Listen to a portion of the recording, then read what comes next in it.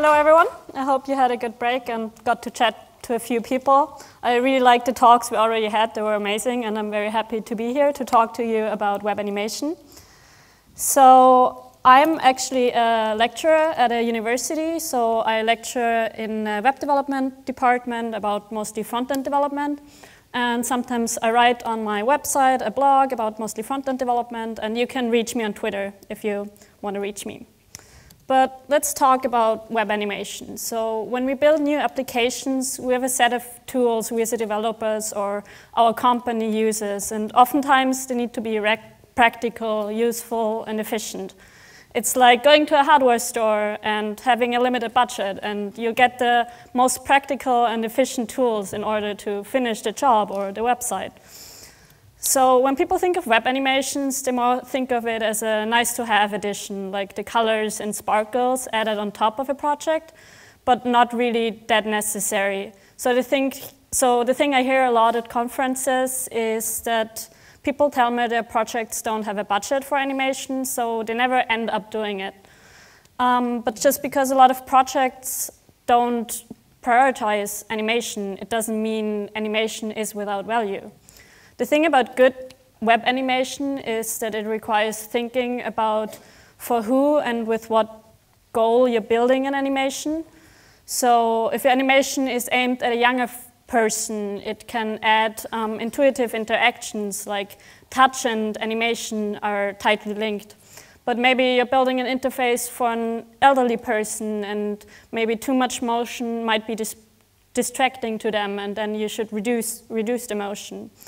So when we want to do good web animation, we have to think about two things. And that's the user, of course, and then the browser, because the browser is our tool on how we build web animation. So when we do animation for the user, there's a lot of good things animation can do. It can help the user orientate themselves. It can grab the user's attention. It can give the user feedback and make wait times seem shorter. And we can make use of how we perceive color and speed and take advantage of that. And then if we do animation in the browser, there's things we have to think about in the browser, about web standards, about making animations also accessible, about how the browser renders our animations, if we should do CSS animations or JavaScript animations, how we make our animations to be performant, and what devices our animations are going to be playing on. So if we do animation in the browser, there is 4 things a browser can animate really cheaply. So we can animate position, so transform, translate X or translate Y. We can animate scale, so scaling elements up and down. We can rotate elements, and then we can change the opacity. If we wouldn't know how to do that, we might do this. So we might animate the left property, and then transition this left property when a class is added. But that's really unperformant because the left property triggers layout. So for the same example, we would use the transform property.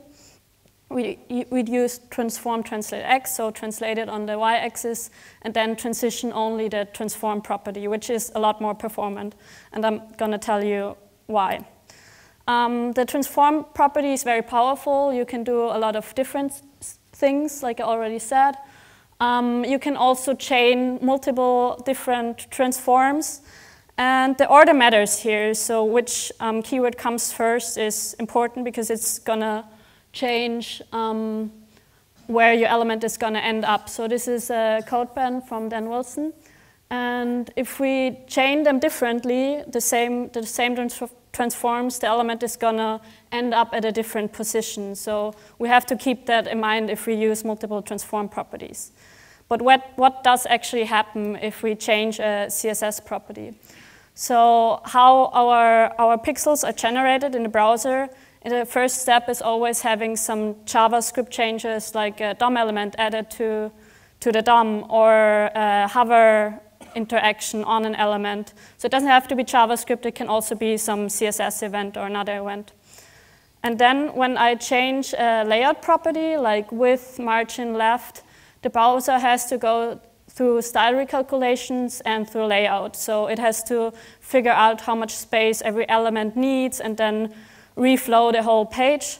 So this is a step where we shouldn't animate with margin left with all these layout properties. So if we want to be more performant, we'd maybe animate paint properties. Paint properties are properties like text color, background, box shadow, outline. If we animate paint properties, we can skip the layout step, but it's still not the most performant step. So the most performant step is the composite step, where we have transform and opacity. And if we animate on this last step, we don't have to go through layout and paint. And that's why it's more performant, because the browser doesn't have to figure out all the elements and all the painting properties. And all of this has to happen in one frame. So if we take longer on the layout step, we're going to lose frames and have less frames. So one takeaway is try to use CSS transforms and opacity for most animations. You can also use other properties, but test them and see if they're performant enough on your device, on weaker devices. Another good tip is to promote elements to new layers if animated often and consistently. So we can put elements on new layers by, for example, using the will change property. So I'd say will change and then the property I'm changing consistently. We can also create new layers by using 3D transforms. So for example, translate Z or translate 3D. And then there's other things that create new layers, like animated 2D transforms or being on top of a compositing layer or animated CSS filters. So I made a little example to demonstrate you how we can look at layers in our browser. So I created these 3 turtles. Each turtle has their own div element. And if I didn't know about animation, I might change the margin property when I hover my turtle.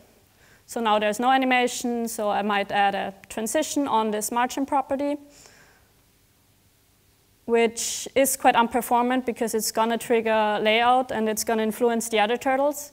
So now I can look at the layers, and I can see in the Layers tab in my DevTools that I only have one layer. And what I also can do is turn on paint flashing, so I see what needs to be repainted. And now I see if I hover one turtle, all the other turtles need to be repainted as well. And the FPS meter shows me how much memory I'm using and how many frames per second I'm having. So if I want to make this better, I'd use transform translate Y instead of margin, for example, and then I'd transition the transform, of course. And now, if I hover a turtle, it's not influencing the other turtles, and I don't need to do relayout. And now I see that my turtles get their own layers when I hover them, and then the layers are removed again. But what I also saw is that if I hover the first turtle, the other 2 turtles also need to be repainted. So I could give a layer to each turtle by adding the will change property. And now I see I don't have any paint flashing anymore because they're not influencing each other. So that's good. Adding new layers is good, but you shouldn't create too many layers because each layer consumes memory. And if you have many, many layers, it will decrease your overall performance. And if you have hundreds of layers, you might even crash your browser. So you should create layers, but you should remove them if you don't need them anymore and use them sparingly and where needed. How would we remove layers? Well, we could only add them maybe with a class when we need them and then remove this class, or we can add and remove the will change property with JavaScript. So the DevTools are really important for performant animation because they show me if my animation is working on different devices. And I want to show you how to test your animations. So if you have some animation, you'd add some transform animation, for example, some transitions. And then you have different tabs. We already looked at the layers tabs and the paint flashing, but if you really want to test your animations, you're gonna use the performance tab in the top. So now I added an animation, and now I want to test that. So I'd go to the performance tab, I'd click record, I'd have some interaction or play my animation, and I get different things. And then I see my screenshots where my interaction is happening, and I want to look at that more closely. And then I get this summary in the bottom telling me about how much scripting time I'm having, how much rendering time, how much painting time, and these will be different depending on which property we're changing. And then what I also can do, what's very useful, is slow down the CPU. So if I slow it down a lot to, like, for example, test for more mobile devices with slower CPUs, I see that my performance looks a lot different. So now if I select the same interaction, I can see in the bottom summary that the rendering part is a lot bigger because my CPU is not as strong. So I can test also my animations for weaker devices, which is important because you don't only want to run it on your very strong laptop, but also other people with, like, maybe slow mobile phones are going to look at your animations. So test your animations, look at the performance tab, look at your summaries, turn on the paint flashing to see where problems are or maybe where elements are influencing each other. And if we look at the performance summary in the bottom, we can see that these steps and these colors are quite similar. So if you have a lot of yellow, maybe you have very complex JavaScript that's not very performant. If you have a lot of rendering, maybe you're changing layout properties. If you have a lot of green paint composite, normally you have really little green because it's very performant, and that's where we animate. And the second thing I want to talk about is animation for the user. So where can animation help solve problems for the user? And how can we use animation to give the user a cognitive boost and reduce his mental load?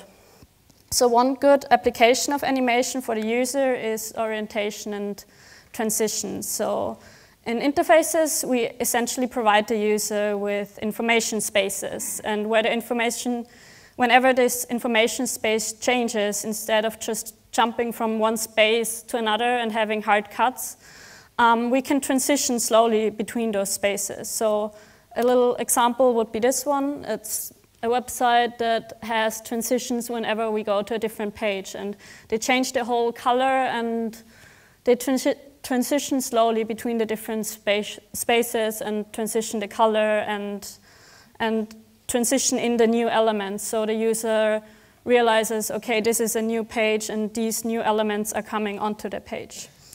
So each time a new page is rendered, the user must re-evaluate where they are and what has changed on this new site. So the brain has to think, does this page look the same as the previous page? So if it doesn't, what has exactly changed?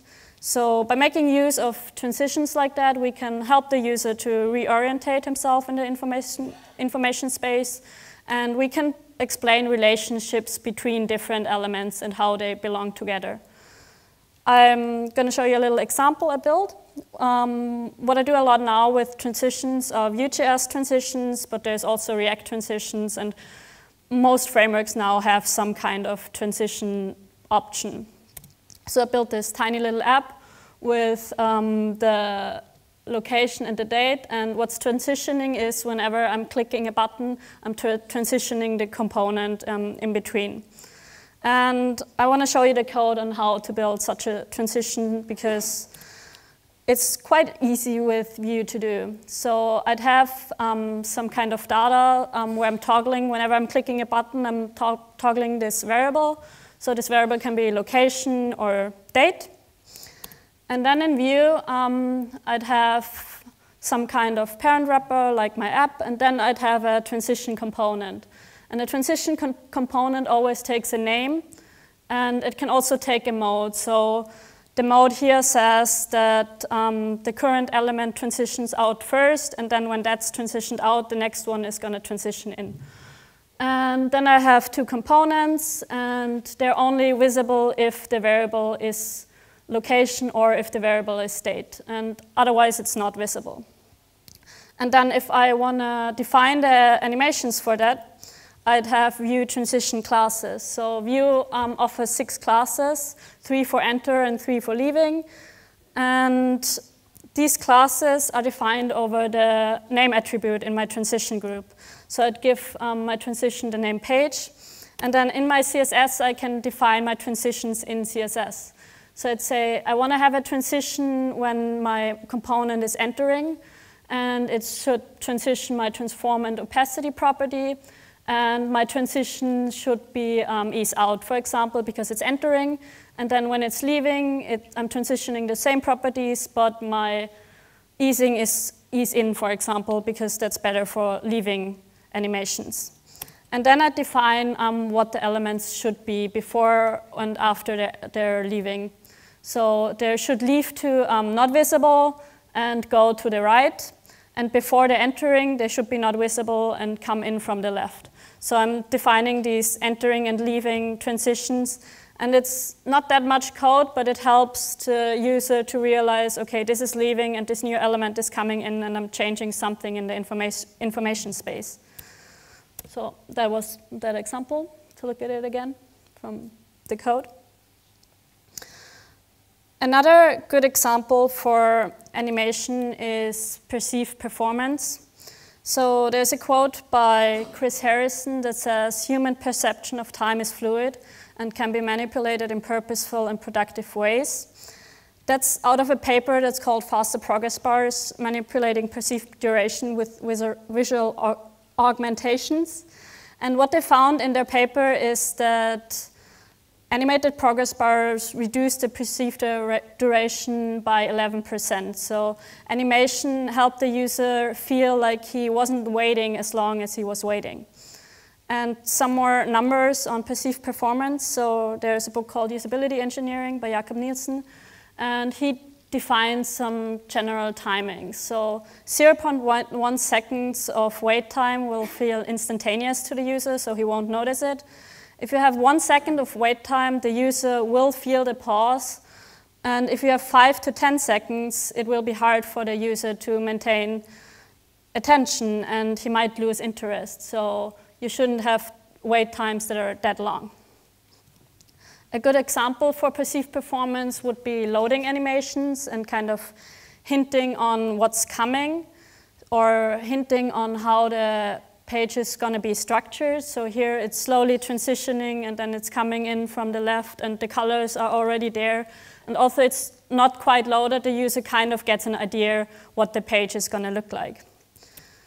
So some good example for perceived performance would be to indicate some kind of activity or progress, like when the page is loading, or to hint on something that's coming. So the most popular example for this are skeleton screens. Facebook does this a lot, but also a lot of other applications show kind of where content is going to be and then animate in the elements when they're loaded. And then the last one would be using this delay time to inform the user. So give him more information, make his wait time more useful, so he's not waiting there and getting bored. I want to show you an example with the Web Animations API on how you could build a little loading animation. So how do we use the Web Animations API? We use the Web Animations API in JavaScript. So we get an element with JavaScript, and then we call the .animate function on this element. And the .animate function takes 2 parameters. It takes the keyframes parameter, which can be an object or an array, and then it takes the timing object. So the keyframes can be an object, like just mentioned, and then you'd say the CSS properties, and you'd give them an array of to what values they should change. And the keyframes array has different objects, and each object would be kind of a frame of my animation. And then the second argument in our function is the timings object, and the timings object defines how fast my animation should run, how often should it run, what should happen after it's finished. So I can define things like duration, iteration, direction, delays, and delays. And all these keywords, they're really similar to CSS animation. So if we look at an animation in CSS, this is how we would define a little stretch animation in CSS. So we'd have our keyframes, keyword and the name, and then the different stages. And then we'd call this animation with the durations of our animation. And if we do the same thing with the Web Animations API, we'd call the .animate function, and then we'd give the keyframes to this .animate function, which is similar to how we define keyframes in CSS. And we can also define the percentages, like in CSS, with the offset keyword. And the offset can be between 0 and 1, and in CSS it's 0 to 100%. And then it's doing the same keyframes offset like in CSS.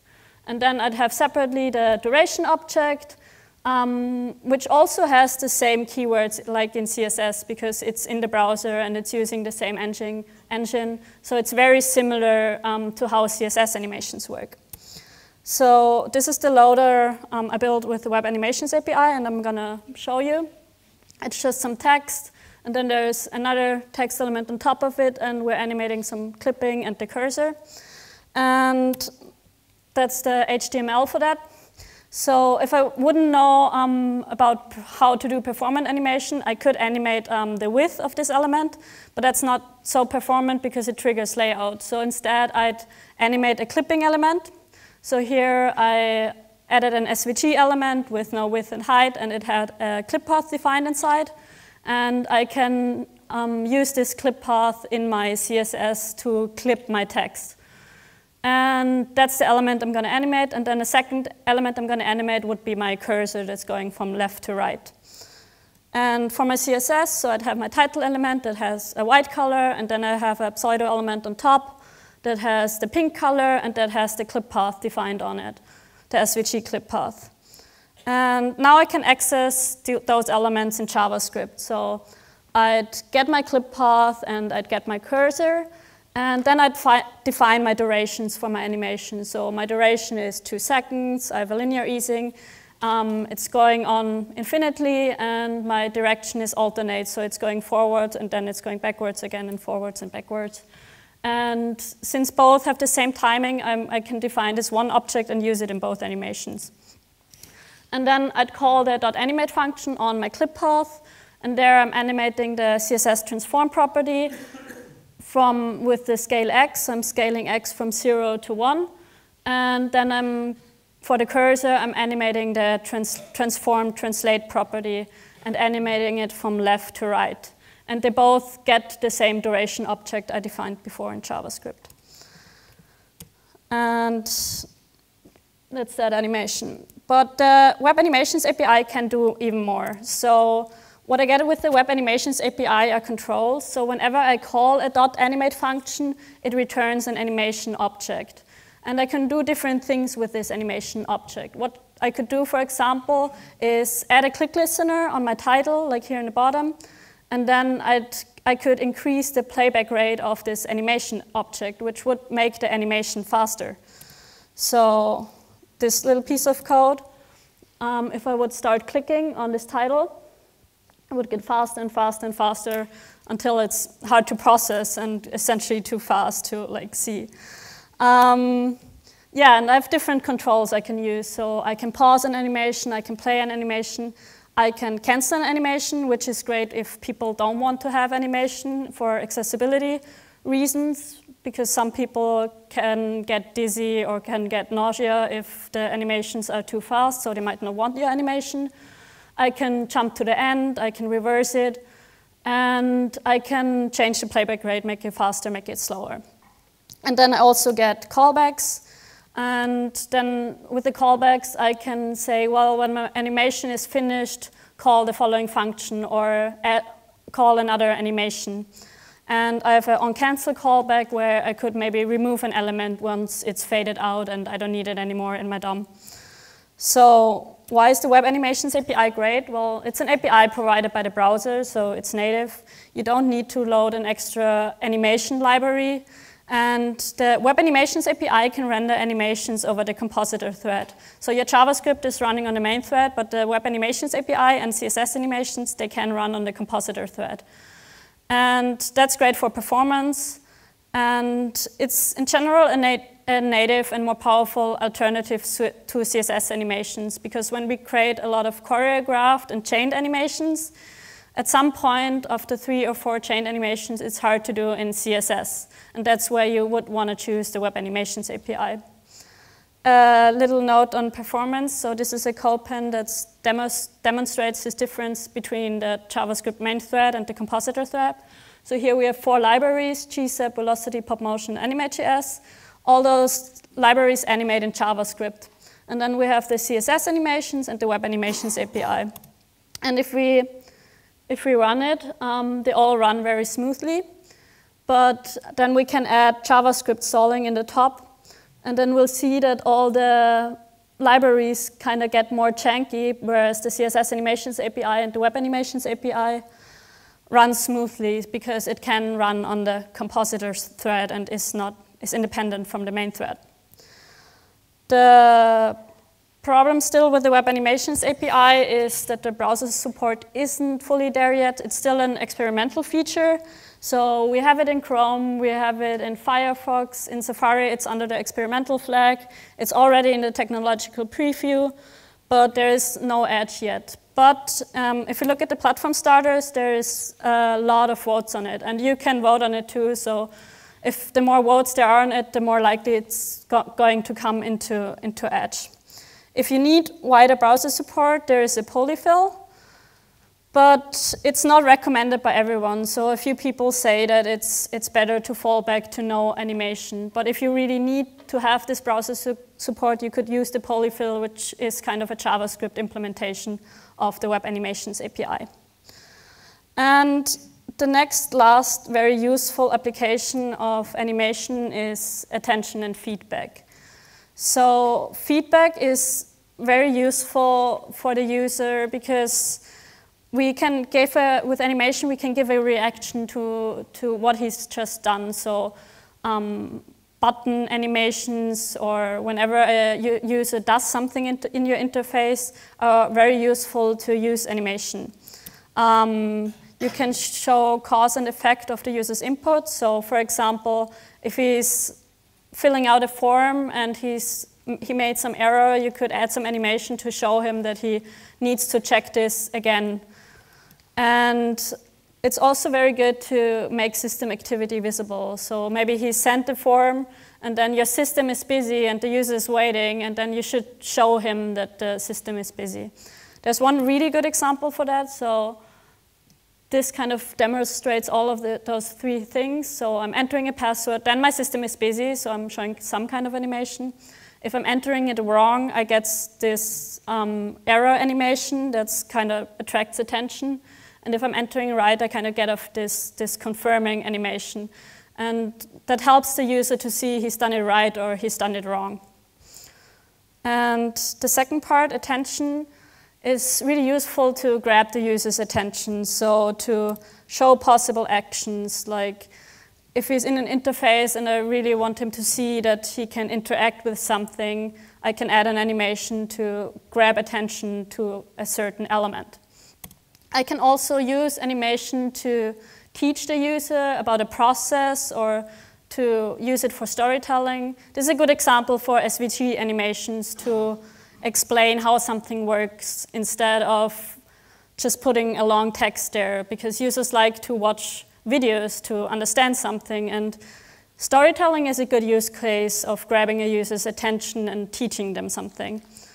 And then also to add some fun and reinforce branding is a good use case for animation. So if they read a lot of information, it's maybe nice to add an animation to make an interface more fun. And a good example for this is Stripe. So Stripe has a lot of small micro interactions in their website. And here what they do is they have this like interface in their interface that's kind of animated, and you can click on it, and it makes it more fun to interact with, and it grabs your attention and maybe makes you read more what it actually can do. So grabbing attention, what we'd call it in animation, would be also reactive animation, so animation that reacts to user input, that reacts to mouse clicking or moving your mouse. And a way to do that in JavaScript would be with JavaScript and CSS variables. So this is very useful to add more interactive animations. How we would use JavaScript and CSS variables? Well, we'd get an element, and then we'd get the style property of that element, and then we could set a CSS variable on this element by calling the setProperty function. And then we get the name of the variable and the value of the variable. And to use that in CSS, so this is not doing anything yet, but you need to use that variable in CSS. So you'd think about where you want to use it. So you might use it in a transform translate. And then you'd call that variable with the var keyword and the variable. But when we think about animation, one thing to note is that CSS variables are inherited from the parent. So we shouldn't set it at the body element, but we should set it at the most specific level where we need it. Because if we change this variable a lot, it's going to cause style recalculations in all children that use this variable. So I made a little example for this too to demonstrate you how to use JavaScript and CSS variables. So I found this lovely illustration at the bottom of the ffconf site. And I decided to add kind of a reactive animation to it.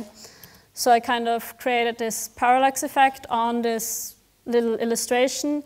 And this is quite simple to do with JavaScript and CSS variables. So in order to create that animation, what we need to do is have a parent element, and then for each element, for each parallax layer, have an own layer. And each separate layer will be animated differently, but they all will inherit the variable from the app ID.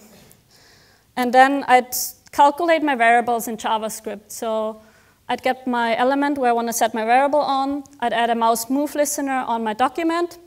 And then I need to calculate my CSS variables, because then I'm going to use them in CSS in different ways. So what I get from the mouse move event is an eClientX, and that's a pixel value, and that's hard to use in CSS. So what I actually want to have for x and y are values between -1 and 1. So what I do is I divide my client x through my window inner width, and then I get a value between 0 and 1. But I want 0 to be in the center, so when my mouse is in the center, that it doesn't move, and if it goes out, it moves to the left or right. So I subtract -0.5, so I get a value from -0.5 to 0.5, and then if I multiply it by 2, I get a value from -1 to 1, which is perfect to use in CSS. And then, so I can use it in CSS, I need to set these variables on my parent element. And then in my CSS, for each layer, I can add different transforms. So the stars are maybe more in the front, so they're going to move further. So I'm going to use a translate 3D because they're animating consistently. So with a translate 3D, I get different layers for each element that I'm moving.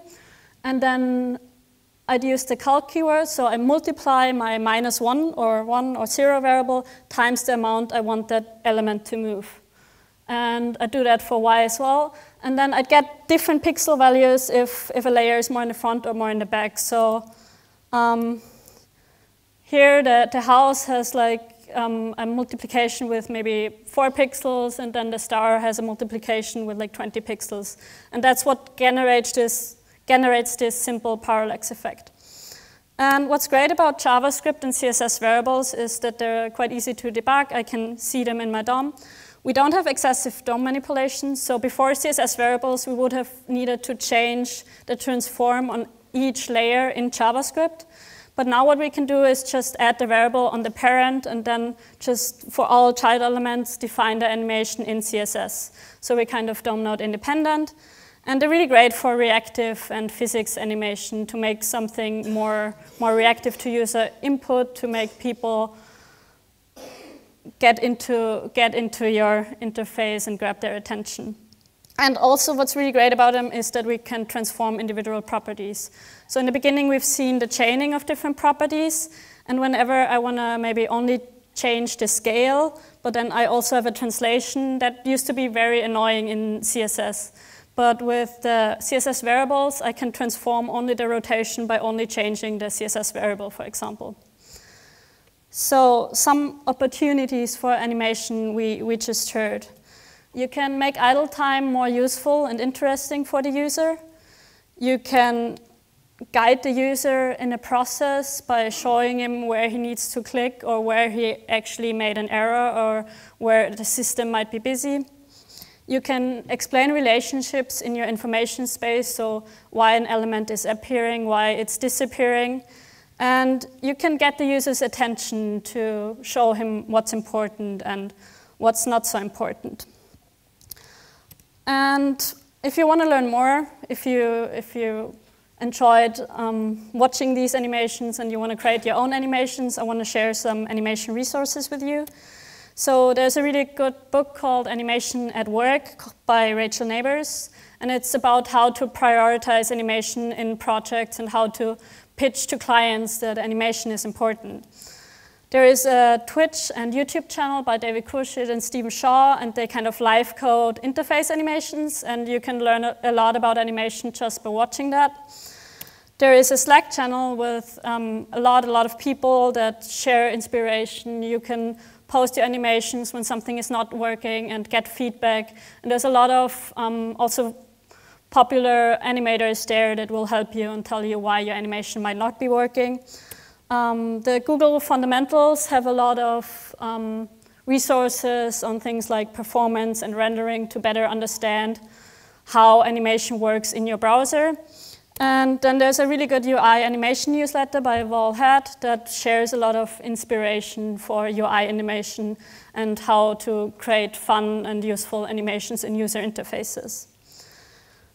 Before I go, I want to share one more quote with you. So this quote is by Heather Deckard, and it's out of the Animation at Work book. And it says that users should only notice your animation if you need to attract their attention in that moment. Otherwise, micro-interactions and other transitions should be so seamless that users don't even notice that there is animation. So animation doesn't really always have to be big, and you don't always have to grab a user's attention, because good animation often is invisible. And you should keep that in mind. So you should animate for the user and not create obstacles, not just animate because you just want to have a fancy animation. Think about who you're building this animation for and why you're building this animation, so what goal your animation has in the end. Thank you.